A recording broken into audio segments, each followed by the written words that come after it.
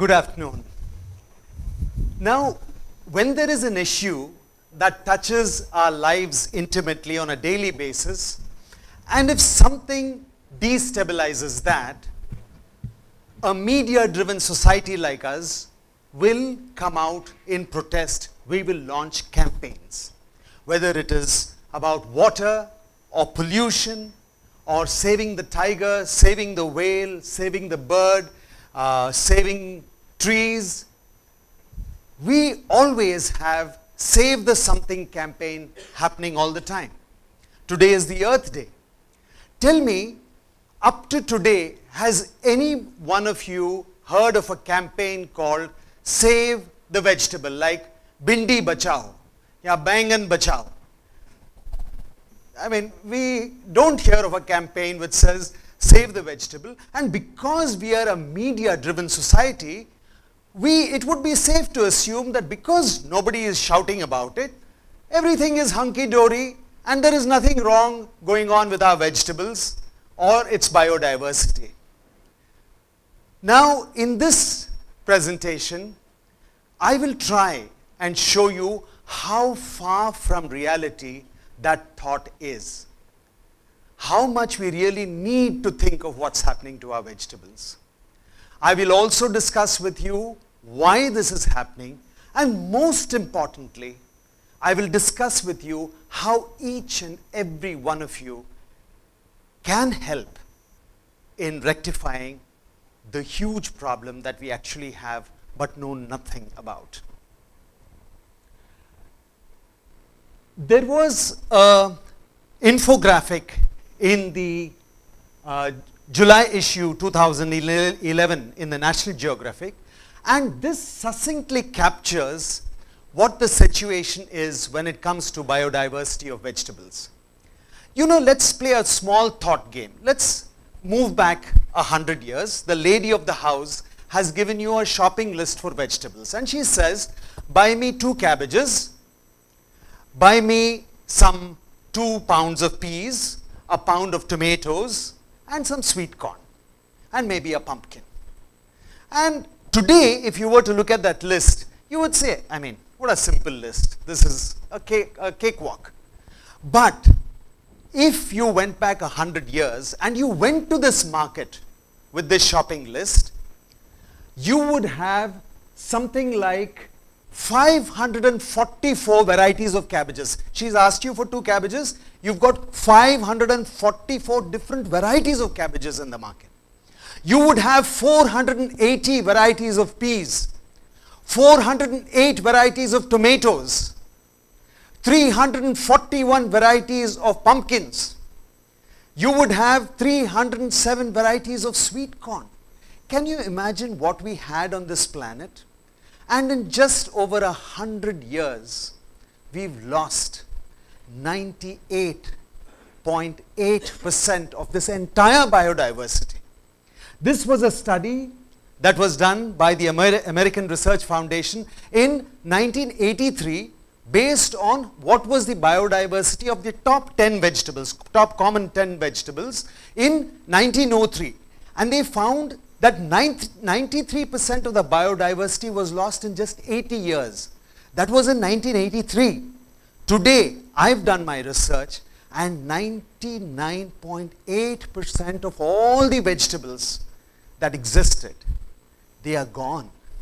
And we don't even know about it. There's never been a campaign that said, save these vanishing vegetables. So it's imperative that we understand how this could have happened. How can it happen right under our nose, and in this age of digital technology, we don't even know about it. You know, in the 1960s, when the Green Revolution happened, I was doing my PhD then in the late 70s, and I belonged to the parampara, the lineage of people like Dr. Norman Borlaug, Dr. M.S. Swaminathan, Dr. M.V. Rao. They were my gurus. And we ushered in the Green Revolution into this country, because our mandate was we needed national food security. We wanted to have enough food. Therefore, we were the generation that championed use of hybrid seeds, use of urea, use of DAP, use of bore wells. I mean, we championed chemical agriculture. But at that time, there was some voice inside me which kept asking, what you're propagating, is that sustainable? For years ahead, would there be a backlash on our health, on the health of the soil, on the health of the human body? Something kept.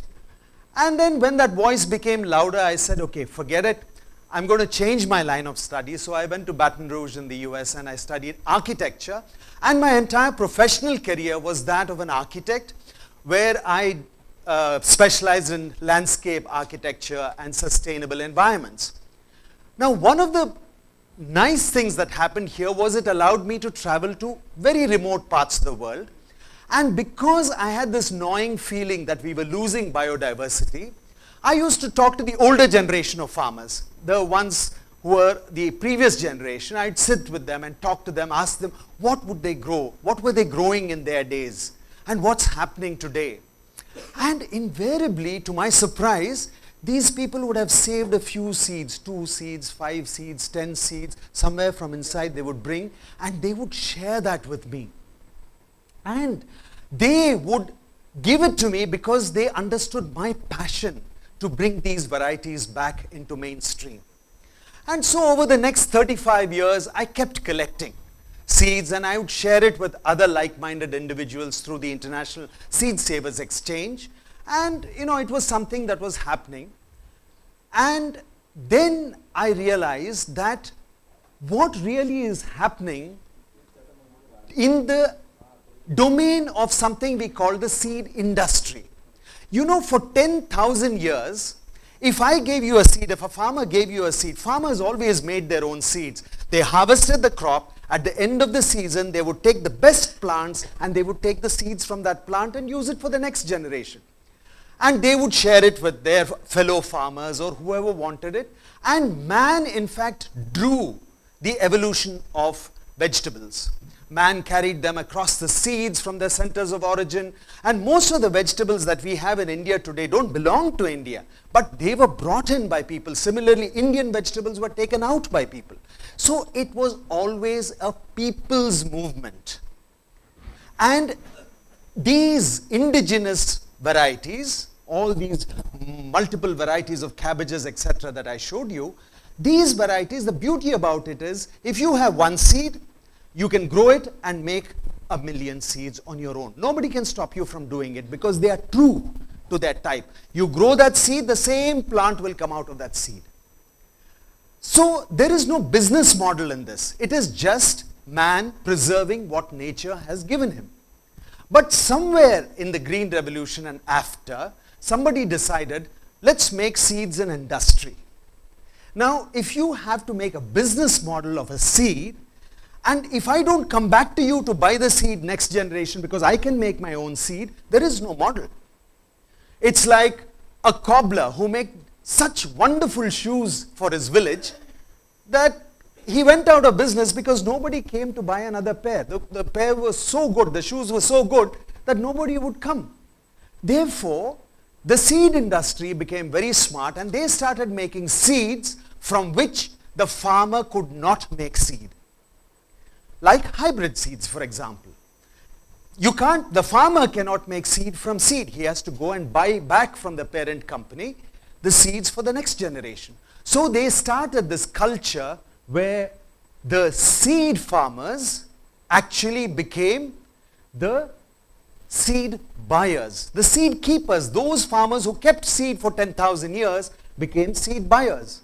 Then came the GMO seeds, and you have companies which introduce a gene called the terminator gene. A terminator gene is, if suppose a farmer sows the seed of that GMO plant, there is a terminator gene which kills the plant which germinates from that seed. So the farmers have no option but to go back and buy the seeds. Today in India, today being the Earth Day of this year, all the vegetable seeds sold by the seed companies in India are hybrid or GMO.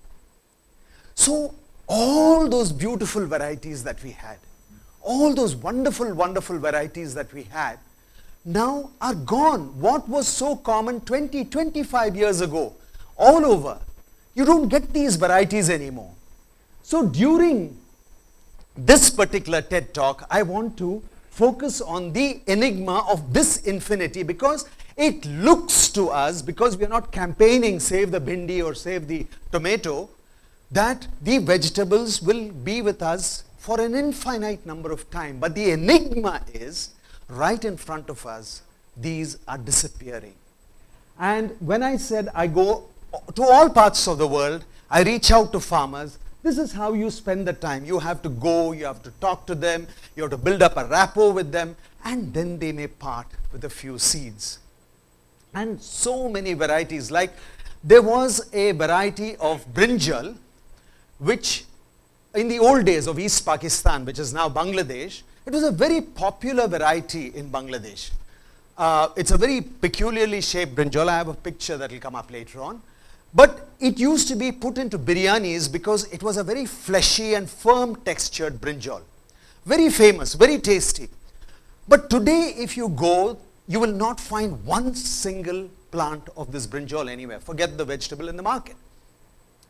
Now in Purulia district, which is actually a border district of India and Bangladesh, I had gone to do a farmer's training, teaching farmers to do chemical-free farming, Vedic agriculture. And then I was discussing with an old farmer about this particular variety of brinjal, which was so famous in East Bengal or Bangladesh. And then he ran inside and he came back to me with a small piece of dried up brinjal, which may have had some 13 or 15 seeds in it. And he gave it in my hands. I mean, the trust that he had to give it in my hands. Today, I have been able to bring this variety back, because this is so special. I mean, this is nature's gift to us. It is as big as a tiger disappearing or a lion disappearing from the planet. These vegetables are a part of our heritage. In 2011, when I came back to India, and I worked with the Art of Living Foundation I work with over 2 million farmers, 20 lakh farmers across the country. And when I started touring India teaching farmers, I realized in India we were losing these varieties left, right and center. And therefore I started this, this exercise in my own farm in the outskirts of Bangalore, where I gathered 560 varieties of indigenous seeds, that is desi beej, what we call here. I tested them for genetic stability, for environmental suitability, for purity, and the ability to multiply and make vegetables and seeds from them. And I'm happy to state that today, of this 560 varieties, I have managed to bring back to this planet 142 varieties of the most wonderful varieties of vegetables that you will see. For example, look at these beans. All these are barbati beans, and look at the colors, the flavors, the taste. These varieties were gone. They were not there. But at Hariyalee Seeds today, you can find them. I share them with you. You can go and get them online and you can grow them. And the best part is, you can make your own seeds and share it with your friends. Look at the variety of Simla mirches and chilies.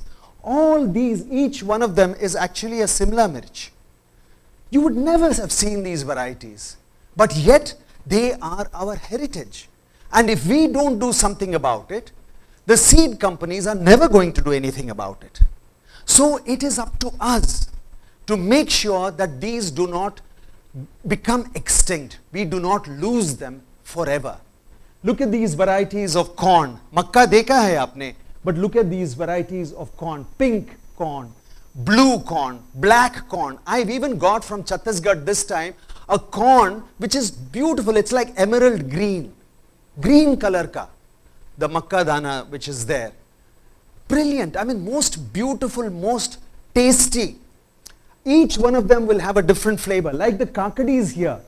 They are such beautiful varieties. This, for example, is called the Aloo kakdi from the northeast. I travel a lot in the northeast, And it's a most deliciously flavored cucumber. You have got, this is the Pune Kakdi, very famous variety. Till 20 years ago, you would find it all over in Maharashtra. But today, it's almost extinct. This one is called, this particular one is called doska. It's a beautiful round cucumber that looks like an apple, but you crunch into it and it's got a lemon flavor. We have tomatoes. You know, these are all photographs of tomatoes. Just look at the varieties. This looks like a grape. Just look at so many varieties. At Hariyalee Seeds, we have more than 22 varieties of tomatoes. Bhindis, you think bhindis, there is no, look at each one of these. These are all bhindis. These are all desi varieties of bhindis. Look at this yellow colored one, purple colored one. This is the spineless bhindi. This one from Israel is called the Star of David, because if you cut it, you can see the Jewish star outline. This one is a white variety of bhindi. I mean, brilliant. And bhindi, how easy to grow it is. All these desi varieties, you can grow them so easily because they are tough. They are like our street dogs. You know, they don't need the vet to be tending to them. They are desi. And so it's so easy to grow. And look at these varieties of pumpkins and squashes, courgettes, tulsis and basils. We have about 17 varieties of indigenous tulsis. Lemon flavored tulsi, cinnamon flavored tulsi, licorice flavored tulsi. So many varieties. Kapoor tulsi, which is the original one, not the fake one that you get in the market today. So much is there that's available with us, and we need to save these vegetables. Otherwise, these will be lost from the planet. So there are business models that can be done through this. Like there was this techie farmer who grew this particular variety of tomato, which he called Candy, and he sold it for 300 rupees a kilo wholesale. Now, if my farmers get 20 rupees a kilo, they will dance and celebrate. And yet there was this techie boy selling it for 300 rupees a kilo. So farmers are there, friends are there. But my biggest hope for saving these vegetables are you people, because you are urban gardeners. Even if you can have 2 pots on your balcony, or a few pots on your terrace, or a little small bagicha that you have in your home, you are my best bet to save these seeds. Because what I found was that when urban gardeners grow these seeds, they get a social reward. When the lady of the house grows a bhindi purple color and she posts it on Facebook, 1,000 likes guaranteed. But in all that, you're doing a wonderful service of saving these vegetables for posterity. So join me and let's save these vegetables. Thank you.